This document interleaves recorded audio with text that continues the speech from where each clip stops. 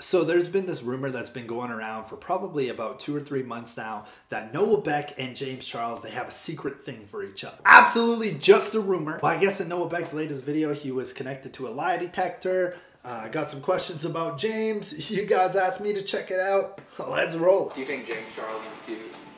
Yeah, he's cute. No.